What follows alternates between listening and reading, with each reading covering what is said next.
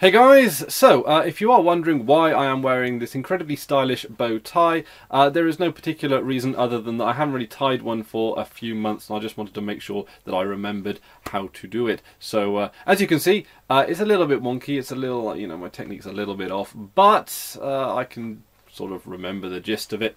So anyway, today I'm going to be talking about something which people on the internet have been talking about for seemingly eons, and that is which is the better web browser, Google Chrome or Firefox. Now, of course, there are a plethora of other browsers out there, but I'm going to be talking about the two big ones today. Of course, I'm going to be omitting Internet Explorer because, well, it's pretty much got to the stage now where not even Microsoft wants you to use Internet Explorer. I remember installing Windows 7 on my PC where I play games and do a lot of the multimedia stuff, and when I cracked open Internet Explorer, I believe it even suggested that I used either Firefox or Google Chrome. And when a browser is perhaps recommending that you use other browsers in its place, you know that it at least doesn't have the confidence in its abilities. So anyway, the two most commonly used browsers, Google Chrome and Firefox. Out of those two, Google Chrome is the most widely used in the vast majority of countries, but there are one or two exceptions. Now, right off the bat, as you guys know, I am a big advocate for open source software development, and there is only one of those two browsers which is open source, and that is Firefox. However, there is a little bit of a caveat to that statement. If you are a Linux user, as I know a great deal of you are, a lot of Linux distributions come bundled by default in the repositories, but not often included in the initial out-of-the-box software selection, is a browser called Chromium. Now, Google and the developers of Google Chrome released the source code for the majority of the Google Chrome browser called Chromium, which is, for all intents and purposes, the fully functioning version of Google Chrome minus, I think it's a PDF viewer and the Flash plugin, and the reason why they don't include that is because of, I believe, it's licensing and legal issues rather than any kind of technical thing. So Chromium is what's bundled with a lot of Linux distributions in the repositories, meaning that there is an open source version of Google Chrome effectively, which does pretty much the exact same thing, bar those two things that I just mentioned. So, if not both, of course, both browsers have an open source component to them. I've got an article here on my tablet, which is from Lifehacker. Now, Lifehacker is a pretty decent website when it comes to like general overviews of stuff, but I do find they omit a lot of information. But I'm going to quickly go through some of the things that they say about each of the different browsers, and then I'm going to add some of my own thoughts to it. Okay, so it says here, and by the way, Lifehacker have taken various quotes from people that they've interviewed, basically. So the first point is Chrome is more polished, Firefox is more customizable. Whereas this is broadly a correct statement, I would say that now Firefox is about as polished as it needs to be anyway. So I'd say from an aesthetic point of view, I would put them at even, really. Maybe Chrome is a little bit more polished in terms of its feel, and it's certainly sort of. But yeah, I mean, I don't know, there's not really much in it. Firefox is definitely more customizable, but that's not to say that Google Chrome isn't customizable. It's very customizable as well. And I think a lot of the problems we're going to have with this discussion is that a lot of what Firefox can do, Google Chrome can do, and a lot of what Google Chrome can do, Firefox can do. Chrome is better for developers. That's what it says here, just from this quote from this one person, so that's not like an absolute statement. Again, I'm not a developer myself, but I've seen developers pretty happily developing for both. I think the developers that they say here are website developers, and I've developed more than my fair share of websites before, and for all to be honest, they're again pretty evenly stacked. Both of them. It's always been Internet Explorer. That's the one that web developers have always had the problem with. And even since IE 9, things have even improved in the Internet Explorer corner. So, and people don't even, I don't even test for Internet Explorer anymore. I don't do not nearly as much web development as I used to.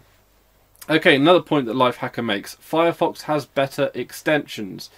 All of the big extensions and all of the most important extensions are available for both browsers.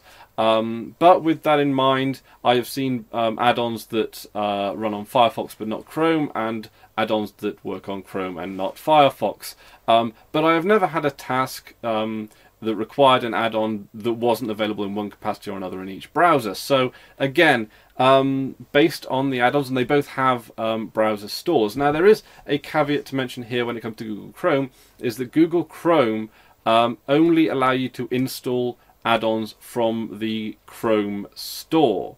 Now, I don't think that's the case with Chromium, the open source variant of Google Chrome. I think you can install any browser add-ons as long as you've got the actual downloaded binary file. That being said, though, even on Google Chrome, I think you can put it into developer mode, and then I think you can install add-ons that aren't in the Chrome store. That's a bit clunky. That's not something I'd ever recommend a newbie or a casual computer user to do. And Google Chrome do it for, as I understand, security reasons rather than anything else. And that is, again, you know, like that's a decision that I can respect. When it comes to Firefox, Firefox does have a Firefox add-on store as well. I don't know how well it's curated, but I've never had a problem with it before. Firefox does seem to be sort of quite aware of security and issues like that as well, but then so do Chrome. But then again, of course, add-ons can always, malicious add-ons, I guess, could, you know, in theory, possibly exist in either browser as well. But again, when it comes to extensions, I would say that they're at a push. They're about even. You can do pretty much whatever you want. At least I've always found that in both browsers. Now it says here Chrome offers better syncing capabilities, and I'm probably going to completely write this one off.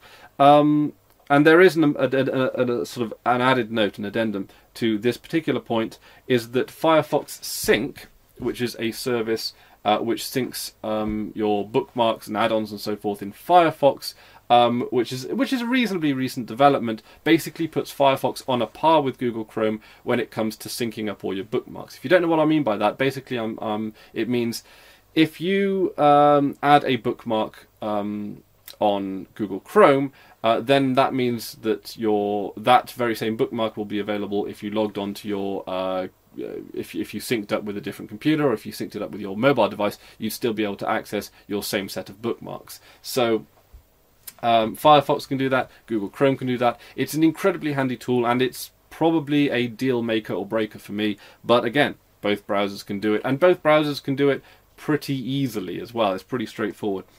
Firefox offers better privacy. Yes. Again, privacy, and when we talk about online privacy, it's a comprehensive issue, it's a complicated issue, and we always have to sort of make the point, privacy from whom? Is it privacy from, say, government spying? Is it privacy from corporations checking your browsing history? Is it privacy from people who might be like friends and family of associates finding out something that you don't want them to find out about? Is it privacy when it comes to online fraudsters and people that might want to seek your credit card details, you know, for theft and things like that? In regards to that, I've never had a problem with either browser, and that's kind of fine as well. Of course, the caveat with that again is that Google Chrome are in the information business, which means that they do track your browsing history and all that kind of stuff as well. Now, you can turn off your tracking feed, you know, Google from tracking you as much as they do. Not many people know how to do this, and there is an article on it on my blog, ChristopherWare.com, which I will link to directly in the description below. I might do a video about it sometime if I can remember as well. It's not particularly difficult. I mean, any person who uses a computer can turn off the Google tracking features. It's just that not many people know that the feature is even there, and even more people don't even know that Google track your browsing history at all. And again, some people don't mind Google tracking their browsing history because it means that their adverts are more customized and tailored to them. So you know, it's a horses for courses thing. It's what you're comfortable with. When it comes to myself, I generally just like to practice being aware of what organizations are doing to earn money at my expense. So if something is provided to you for free, be it a browser or any other online service, one of the first questions I ask is, where are they making their money, and am I okay with that? Are they making it ethically? Are they making it, you know, is it like openly disclosed in their privacy policy, all that kind of stuff? And of course, Firefox makes its money through not only donations, but it also makes its money through Google, believe it or not, actually. When you use the Firefox search engine, you are using the Google search. Well, when you're using the Firefox search in the browser, it will take you to the Google search engine. And every time you click an advert on the Google search engine, once you've used it through the Firefox browser, Firefox get a very small cut of that advertising revenue for driving traffic in that particular direction. And of course, Google, they make all their money through AdSense and AdWords and so forth as well. So both of them, Microsoft does offer better privacy because they are not in the business of gathering information for money, whereas Google are. That's about where the only difference would be. And I think that an organisation like Mozilla / Firefox would be more active against things like NSA spying and government spying in on you, whereas I think Google have on the record actually cooperate. I don't know if they've done it on the record or whether or not it's been done without them knowing, but there has been NSA surveillance gone through Google services before. GNOME crashes more, no Firefox. Okay, so basically it's saying that there is a big debate about which crashes more, Chrome or Firefox. I have found Chrome to crash more. And a lot of the time, in the majority of cases, it's usually an extension or an add-on, a browser add-on, that causes it to crash. I don't even think I've remembered a time when Firefox has crashed. I don't think I've even remember. I can't even remember the last time Firefox has crashed, and I can't remember the last time Chrome has crashed when it hasn't been an add-on, when it hasn't been like an add-on or extension, or it hasn't been like a website with a really badly written faulty script. I've never seen Google Chrome crash as a result of it being a poorly developed browser. I guess maybe some of you might make the point that, well, if it allows a script to sort of run awry and crash your browser, then or no, it doesn't even crash the browser, it crashes the tab, and then you have to force close the tab. And not many people know this, but Google Chrome actually has a task manager function, which you can get to it through a shortcut key, which I can't remember off the top of my head, but I'm sure a quick Google search will enlighten you. But you can then, close tabs that are unresponsive and things like that. I'm sure that Firefox would suffer the same problem, but I do use Chrome a lot more than I use Firefox, and for that I will explain a little more about it later. And it says both are not Internet Explorer 6. Because Internet Explorer 6 is the notoriously worst of the worst browsers. It was a nightmare to develop for because, if I remember correctly, there were like spacing issues as well. So if you space something 10 pixels on sort of Firefox or Chrome or whatever, Internet Explorer might, it pads out the frames and the div tags and all that kind of differently in IE 6, I think. Obviously, they've improved it since then. I think IE 9, and I think, are they up to IE 10 now? But, Internet Explorer is not as bad as it used to be, but IE 6 is terrible, and neither Firefox nor Chrome are anywhere near as bad as IE was, and even IE is now, because the big problem off the top of my head that I can think of with IE now is that the browser extensions just aren't there. You might be able to get the big ones, but you certainly can't get anything the slightest bit niche. And I do use a lot of smaller developed browser extensions for Firefox and Chrome for just little tasks that not many people actually require, but if there's a browser extension or whatever handy, it makes your life a lot easier. Okay, so to quickly sum up, why do I use both browsers, as you might expect, as someone who has developed a lot of websites in the past, does a little bit of tinkering now and again. But yeah, I'm in the habit of using both browsers, and I use both syncing services, and I've had a lot of success with both syncing services as well. And I would be happy to use either browser if one other wasn't available, or if one of the browsers sort of went in a direction that I didn't necessarily agree with.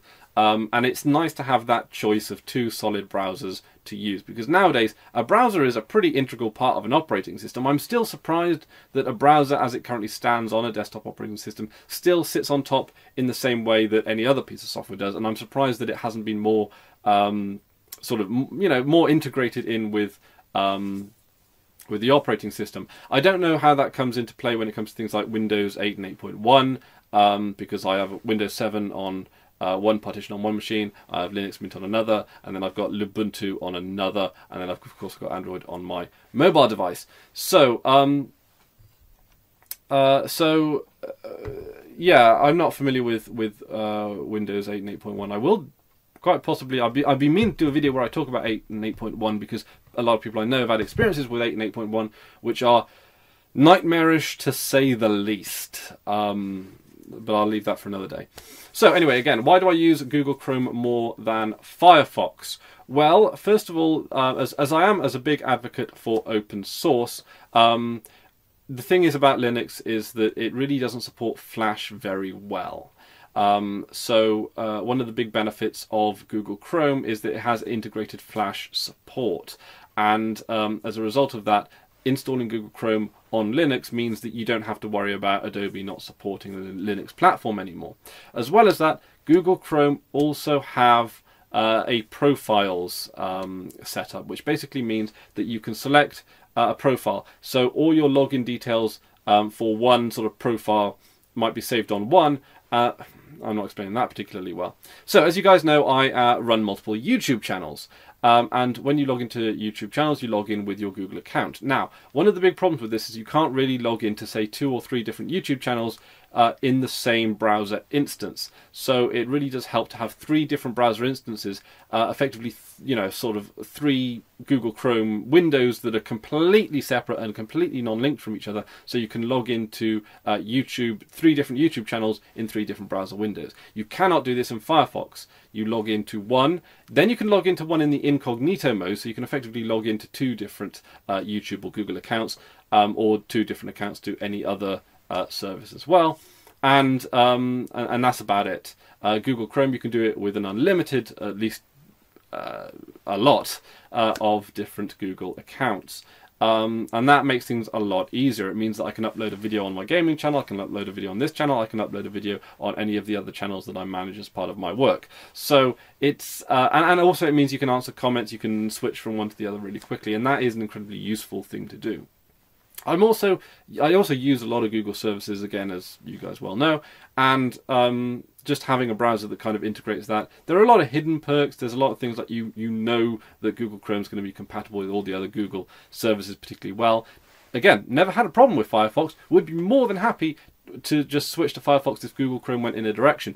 And I even appreciate the fact that Google Chrome release as much of their source code for that browser as possible in the form of Chromium, which again gets bundled in with Linux distributions. You can get Google Chrome for Windows as well. It's not particularly popular because you can get Chromium for Windows as well, but it's not particularly popular, and it is bundled into an exe file by community members rather than Google itself, which is, I'm not entirely sure why. I guess it's just because Google released the source code, they don't do anything other than that. But again, yeah, if you are a particular open source nut, but you really, really love the Google Chrome browser, then it might be worth having a look at Chromium because, again, Adobe maintain their Flash plugin for Windows, so you don't necessarily have that problem that you might do in Linux. And I do run 3. I do the trifecta. I do Chrome, Chromium, and Firefox as well. Chromium as well also lets you sync up with your Google account. So there's that. Just to, again, quickly sum up, all are great browsers except for Internet Explorer. I use Google Chrome. I think it's the profiles thing more than anything else that that kind of pushes me over the edge. It's a feature that I use, and that it's native to the browser makes me feel more comfortable, makes it feel more stable. My computer's fast enough that system resources aren't a problem.